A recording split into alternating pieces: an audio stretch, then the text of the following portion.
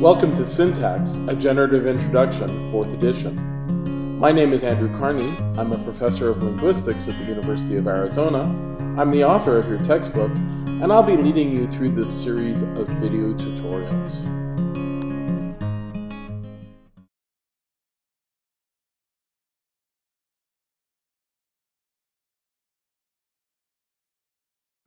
We closed the last video with the issue of levels of adequacy in determining whether or not our grammars, our hypotheses, are good or not. The final level of adequacy we talked about was explanatory adequacy, in which we are required to explain real-world data, our judgments, and also to try and get at why language looks the way it is, and how we come to know the things that we know. If we're really interested in explanatory adequacy, we're going to have to ask the question, how did we get our syntactic knowledge?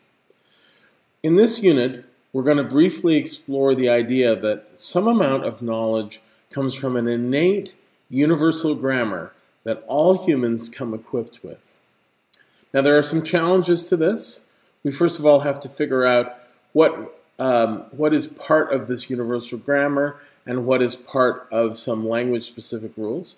And we're going to have to figure out why it's possible that we speak different languages if we're all equipped with an innate universal grammar.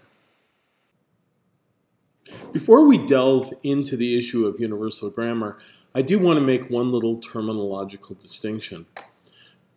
First of all, I want to talk about the difference between learning and acquisition. Learning is where you gain some kind of knowledge using conscious means. Acquisition is where you gain some kind of knowledge using subconscious means. So, for example, chemistry and linguistics are things you learn. But the evidence seems to suggest that languages are best acquired rather than learned. Other examples of things that you might acquire might be walking, or learning to dance. You don't consciously think about them, you just do them. It seems like small children seem to acquire languages rather than learn them. They do it effortlessly. They don't actually think about what they're doing, they just try to learn the language. Adults, by contrast, who try to learn a language in a classroom often don't do so successfully. They are rarely fluent. Whereas adults who try to learn a language through acquisition rather than learning, so they go and they live with people and speak the language daily, are much more successful. So we have this distinction between learning and acquiring. We're mainly going to be talking about acquiring languages here. So before we consider a hypothesis like universal grammar, it's worth thinking about some other views of how we might acquire the syntax of language. One common view is that we are instructed by our parents. Another common view is that we simply mimic the behavior of our parents. So let's address both of those issues in turn. There are good reasons to think that both of those things are wrong. One reason is because mimicking is not a good solution because we actually produce and understand sentences that we've never heard before. And that is not what we would expect if language was merely mimicry. Similarly, we know things about our language that A, we've never been exposed to, and B, we certainly have never been instructed on. So let's pursue both of those topics before we consider what universal grammar might look like. So let's start with a very important challenge to these kinds of hypotheses. It turns out that we've discovered that you know things about your language that you've never been taught, and actually you could not have acquired simply by mimicking. So let's take the sentence, who do you think Sean hit? Now, we also have the sentence, who do you think that Sean hit? Now, the second sentence is a little awkward, but it's just as equally grammatical as the first one. So what conclusion might we draw about the presence of the word that.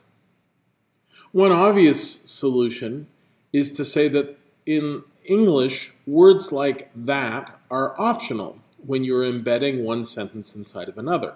So we have the sentence, Sean hit something, and that's embedded under think. And then we turn that into a question. And you can either have the word that, or you can leave it off. Now the problem comes if we extend this to when we question not the object, as in these first two sentences, so the object of the verb hit is who, but the subject of the verb hit. So it's certainly the case that when you say, who do you think hit Bill, that you can leave off the word that. And that's perfectly consistent with the data in the first two sentences. But the problem comes if we try to put the word that in. Who do you think that hit Bill? It's terrible. It's not a good sentence of English. Why should that be the case? Well, first of all, you were never taught this fact. Nobody ever told you this, yet you know it if you're a native speaker. Secondly, there's no way you could have guessed it or mimicked it, because in the first two sentences, which are sentences you might have heard as a kid, you can see that sometimes the word that is there and sometimes it isn't. So it's a logical conclusion then that the word that is optional.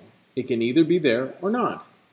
But what's surprising is that when you do the question of a subject, you have to leave off the word that. You can't put it in. And there's no way you could have deduced this simply by the data you might have heard. Because you never hear anybody say the ungrammatical sentence, and you never hear anybody saying, no, that's not right. So the conclusion we can draw from this is you know things you've never been taught and that you couldn't have deduced from the data around you. Consider the sentence, Susan thinks Bill loved a chimp. Now, I'm going to play fast and loose with the words think and wonder. They mean roughly the same thing, but they differ in whether or not the embedded clause can take a question word as the first word in it or not. So we're going to go back and forth between think and wonders, but essentially it's the same thing. So you can say, Susan thinks Bill loved a chimp. You can also ask the question. You can also state the statement, Susan wonders what Bill loved. So you can take the object of an embedded clause, turn it into a question word like what, and move that question word to the beginning of that embedded clause. Now, you can also turn the subject of that embedded clause into a question word. And you can say, who did Susan think loved a chimp? So here what you've done is you've taken Bill, turned it into a question word, and then you move it to the beginning of the very beginning of the sentence. Who did Susan think loved a chimp? Now notice both the second and third sentences are grammatical here. Susan wondered what Bill loved is fine, and who did Susan think loved a chimp is also fine. But what's really surprising is you can't do both of these. So you can't say, who did Susan wonder what loved? This is word salad for most native speakers of English. Why should that be the case? Both of the operations that created sentence number 2 and sentence number 3 are legitimate. Why is it that you can't do both of them? Again, this is something that you could not have learned. And it's also something that you could not have deduced just by listening to your parents. So it's clearly the case that we know things about our language that we could not have mimicked and we could not have learned. So that suggests that language might be an instinct. That is, it's born into us as an innate object which we might call universal grammar. The idea that some parts of our syntactic system are innate or an instinct is due to Chomsky. It's one of the basic founding premises of generative grammar. Now, you might be saying to yourself, how is it possible that language would be an instinct, and yet we all speak different languages? French seems very different from English. Swahili seems very different from French. How could it be the case that we have different languages if we're born with some innate knowledge of grammar? But think for a moment about other things that are innate parts of us. Take, for example, eyes. Eyes come in all sorts of different colors. They come in different shapes, and they come with different abilities. So, for example, I need to wear glasses because I don't see as well as some other people. So it follows then that we can have variation within a system that is built into us. Most people have eyes, and most people can see, although there are many who cannot. And there's variation in both how well those eyes work and what they do, and in their color and shape and functionality. Now, let's turn that discussion around to languages. Remember, in the last video, we talked about the difference between E-languages and I-languages. So let's distinguish between particular languages, that is E-languages, and the ability to speak languages, so I-language. It's a very important distinction. We want to distinguish between English and French and Swahili and Gaelic from our innate ability to speak languages, to construct sentences in languages. So one of these things are E-languages, and the other is your I-language, or internal language. Now, the claim Chomsky made is not that particular languages, or E-languages, are innate. That makes no sense. That's crazy. Instead, what he was claiming was that at least some part of your I-language is innate. So there are certain building blocks that all humans are born with that allow them to produce and understand sentences. That thing is innate. But the actual instantiation of that may vary. So let's put some technology behind this. We're going to propose something called parameters.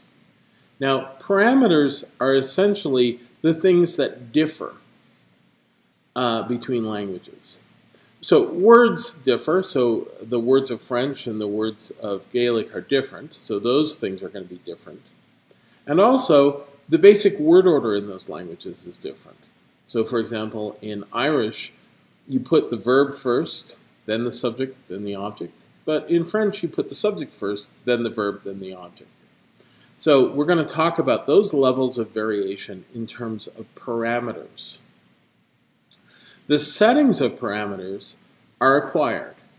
Those are things that you have to learn. So when you're a little baby learning Irish, you learn you put the verb first. And when you're a little baby learning French, you learn that you put the subject first. So those things are acquired. But the basic building blocks out of which you construct those things, notions like subject and verb, have to be innate. Let's be really clear.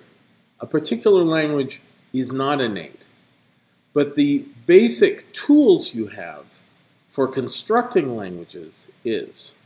So the parameters themselves, not their settings, are innate.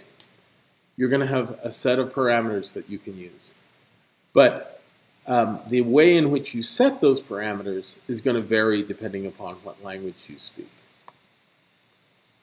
So having made that distinction between the part of your linguistic system that is inborn and the parts which can vary, we're able to propose something called universal grammar. Universal grammar is the idea that a large part of what we use to construct sentences is built in.